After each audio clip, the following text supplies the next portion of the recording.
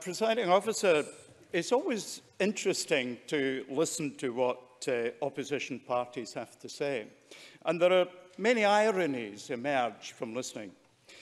One of the ironies, I think, is that the strongest supporters of the United Kingdom, by far, and they've done it in referendum, are the people of Gibraltar.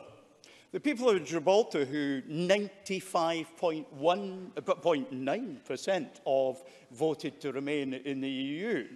So it's not simply the UK government discriminating against Scotland and refusing to engage and to listen. They're being absolutely fair. They're against everything that anybody, apart from their own settled ideas, say.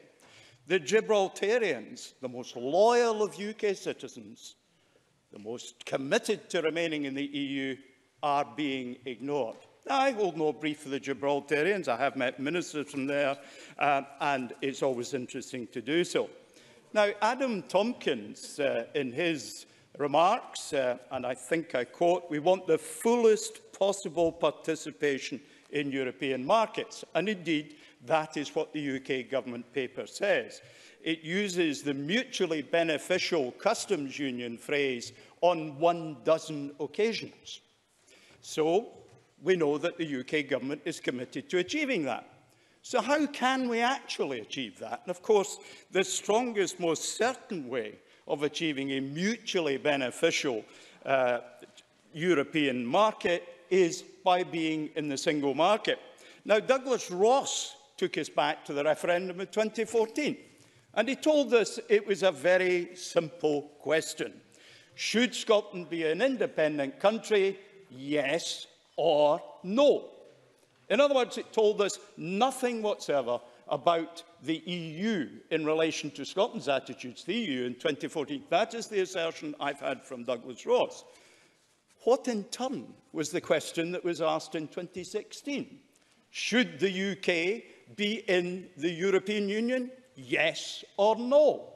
It told us nothing whatsoever about our attitude to the single market.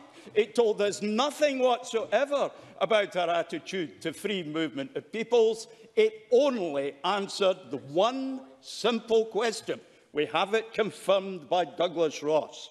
So it's perfectly permissible to stay within the single market, within the European Economic Area, within EFTA, and still be consistent with the result delivered on the 23rd of June 2016. And that is the argument that's being put from the benches over here today. Adam Tompkins, of course, I'm afraid in 5 minutes, simply not possible. Adam Tompkins is, of course, a young and inexperienced politician, by comparison certainly with me on both counts, and has forgotten, therefore, or never been aware of the considerable number of occasions where the UK Parliament, particularly the House of Lords, has amended legislation to affect Scottish competencies in legislative and administrative matters without her having the opportunity to bring forward a legislative consent motion. Now, he would, I think by his remarks, suggest that's an unconstitutional position to be in. Maybe not. But it certainly is not one I can support. Now, I intervened on Ross Greer on the subject of whether what the government has published is a white paper. There's only 4 lines in the UK Parliament's description of white papers. It's clear it's a white paper when it comes before the bill. And what have we actually got? We've got a white paper that purports to have 77 pages in it. Well, 6 of them are blank, 4 of them at the beginning are just the introduction.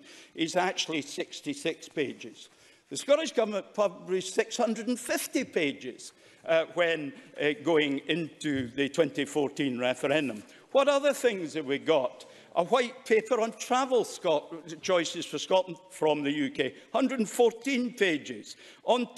On prosperous communities, local government, 247 pages, 128 pages on educational excellence. We can see that this is a shoddy, inadequate piece of work, presiding officer. In fact, this white paper is no white paper whatsoever. It is the white flag that is giving in to people elsewhere. It will give us nothing for Scotland, and it will sell out our fishing communities once again. That's the Tory plan. That's what they're going to do.